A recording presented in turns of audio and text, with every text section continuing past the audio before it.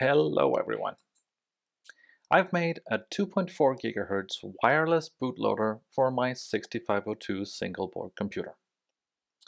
Simply put, it lets me write and assemble code on my desktop and send it to real hardware and run it without doing this 1,000 times a day. Instead, sending the code wirelessly only takes a literal second. I've made this using common nRF24l01 plus compatible 2.4 GHz radio transceivers that I control by simply bit banging SPI on the 6502 side. This takes advantage of the fact that I already have a 3-volt regulator on the single board computer, and the radio module is 5-volt tolerant except for the supply pins. On the desktop side, I write the assembly code in a text editor and then run a script that assembles it with CA65 and then just sends it to the 6502. However, since my desktop Mac Mini is missing GPIO pins for some reason, I've attached the radio module to a Raspberry Pi that I'm already using for home automation with a simple breakout board of my own design. The breakout board isn't strictly necessary, but it's very convenient and it improves stability a lot because it has the 10 microfarad capacitor that these modules are missing. I use these modules for a lot of different things because they're cheap, efficient, and much lower power than the ESP8266, for instance. The Raspberry Pi has a simple C++ program that splits the binary file into chunks that the radio module on the 6502 can accept. From there, it's a simple matter of uploading the code and controlling the Pi via SSH key-based authentication. Does this mean that I've figured out secure wireless transfer with these modules? No, absolutely not. As Microsoft and Logitech previously found out, this protocol is about as secure as writing your messages on slightly damp wood and expecting that that'll keep people from reading it. If you use these modules, then expect everything you send to be out in the open. In this case, we can call it open source or open machine language. You know what I mean. It should be obvious there is an advantage to getting the code to the 6502 faster and without the mechanical strain of continually removing and inserting the ROM in the sockets. You might still ask why I don't just use serial, since that might actually be era appropriate. And I guess I don't really consider this cheating any more than using a flat panel instead of a CRT or a modern mechanical keyboard, or using a Mac to write the code for that matter. Everyone draws the nostalgia line differently, and in this case, the fun and convenience of interfacing a modern chip outweighs the era correctness. On the other hand, I decided to make the single board computer NMOS 6502 compatible, even though it would have been much less complicated to only support the CMOS 65C02s. I chose to do the extra work mostly for nostalgia reasons. So I don't know how many people are interested in a walkthrough of the source code, but I guess there's only one way to find out, so here goes. I borrowed this subroutine from this blog you can find in the source. The source is on GitHub, of course. And I've got the radio module connected to port B, but I also have these middle bits that I'm not using for SPI, so I'm saving those to a temporary location here. Then I push the registers to the stack, then I clear Y, and I clear the input bytes, and then I load X with 8 because we're going to be looping through each bit of the byte we're sending out and getting in at the same time. So in the beginning we clear A, then we shift the output byte left, so the most significant bit goes into the carry, and depending on that we either set the output bit to 1 or just move straight to setting the saved bits and then saving it to the VIA and saving it to port B. We started with a clock low, then we clear A here for delay reasons it says, and then we increment the VIA to set the clock bit to a 1. Then we clear the carry, and then we check the input bit and we save that to the input byte. by setting the carry and then rotating left, so it comes in on the right side. Then we toggle the clock back to 0, we decrement X, then we loop all over, and then we do that 8 times, and we end up with the input byte in B that we copied to the accumulator. This subroutine right here, RF0, is what I use to get the status byte from the radio module. The datasheet says that you can load it with FF if you just want to do nothing while getting the status byte. But of course, technically anything will do, because the module always puts out the status byte when writing any command. So it's pretty easy to get the status byte anyway. Then I store that, and then I set the chip select high again. That's how the knob works. Reading and writing to the module is taken care of by this subroutine right here. It takes the command in X, and a command is basically the register in the module you want to address, along with a read or a write bit, and the data in the accumulator, and the incoming byte is returned in the accumulator as well. So we start by pushing the data byte to the stack because we don't need it right now. Then we set the chip select low. We transfer the X register to the accumulator because that contains the command or the address along with the read or write bit. And while we're shifting that out, we also get the status register incoming, so we can save that to RAM. Then we pull the data byte from the stack and we shift that out with the spy byte subroutine. We get a return value in the accumulator. We can push that to the stack. Then we can set the chip select high again, and then A has the return value. The init RF24 subroutine here is responsible for initializing the module on reset, or if something goes wrong. So basically we start by flushing the input buffer. We use the read-write register subroutine to do that with the command in X, the data in A. Then we clear the RX interrupt. You can see here we're writing because we are basically ORing 20 with 07. That's how we make this command.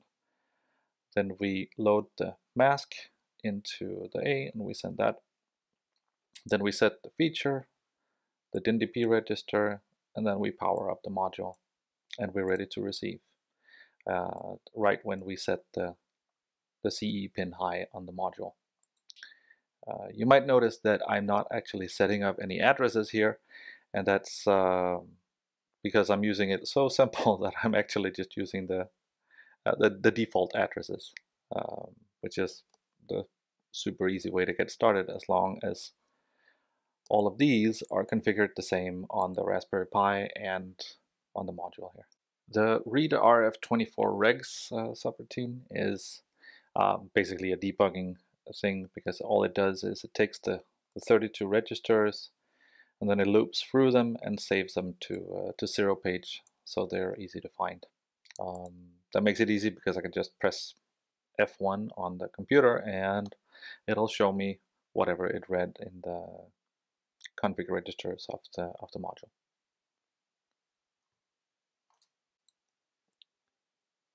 The get message subroutine we use when we know from the status register there's a message waiting for us. So first we start out by getting the input buffer length, and then we save that to address 81, which would be where the payload length from the debugging function up here would be stored. Then we can set the chip select low. Then we send the command to read the payload. We save the status byte here, and then we start looping over the amount of bytes stored in hex 81, the address here. And then we save the 32 bytes maximum to address 90 and above. Then we set the chip select high again, and we can clear the RX interrupt. And then we're done. And that's all there is to it. That's all there is to it for the subroutines to talk to the module, but at the beginning I said that this is an actual wireless bootloader for my 6502 single board computer here, and that's exactly what it is. So after the welcome message, which we can call the BIOS in this case, I check if there's actually a radio module connected, and then if there is, we jump to check if we received the message. Then if the interrupt is set in the status byte, we go to get message here. Basically, first we got to remember to disable interrupts, because if we get interrupted in the middle of receiving a byte, then it's not going to look very good on the other end. So after that, we get the first message, and hopefully that is a control message, which will tell us how many bytes are in the file we're trying to receive. Then we print out how many bytes we're supposed to be receiving in total, and then we move on to getting the data packets. When moving on to checking the data packets, first we check if it's actually the control package we're parsing first. Then we set the size byte in RAM, and we also set the save pointer, which starts at address 0300. So we always save the program to the same place in RAM. Then we parse all the remaining packets starting at byte number 2, and we just copy that from where the guest message subroutine saves the incoming packet, and then we copy that to the correct place in RAM. Then along the way we print how many bytes are left, and we make sure that we overwrite the same place on the screen, because we don't want to just spam the screen with how many bytes are left. And then when we're done, we reset the keyboard read and write pointers in case somebody pressed a key during reception. We reset the line, basically carriage return new line here. And then we print out how many bytes are left one last time. And then we inform the user that data has been loaded into RAM at address 0300, and you can press F5 or type run to start executing the program. And that's all there is to it. The program you saw at the beginning of the video is this userland.s file here. Basically, it's importing the print immediate function from the ROM. Then we're just activating C-style string escapes. So we can do stuff like \n here for a new line. It's very, very simple. Basically, all it does is printing some text, and then it's running the branch CO2 here. Because since the NMOS 6502 doesn't have the branch instruction, it'll just fall through and then print I'm an NMOS 6502 and then jump to exit. But if it actually does have the branch instruction, it'll continue from here and print hi, I'm a CMOS 65CO2, and then finish and return to main. I have programmed my interrupts so a break actually goes back to the reset vector without resetting the RAM. So this is how I designed a wireless bootloader for my 6502 single board computer. This way I can simply change the userland file and run the upload script rather than writing the physical ROM IC every time I change my program. In this video I only walked through the code directly related to the wireless bootloader, and the video is plenty long already.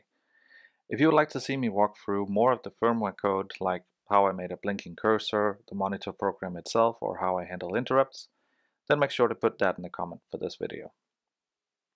I hope you liked the video, and if you have any feedback, positive as well as negative, I would very much appreciate a comment. In a future video, I expect to give a thorough walkthrough of the hardware in revision 1 of my single board computer. Spoilers include that it's a much smaller board than the first version, since I managed to get rid of the now unobtainium paddock microcontroller I used to generate sync signals and replace it with 7400 series logic, and that is even without increasing the chip count. Other ideas I'm working on right now include a fantastically era-appropriate tape interface using a reel-to-reel tape recorder from 1972, so I can save programs the genuine 70s way.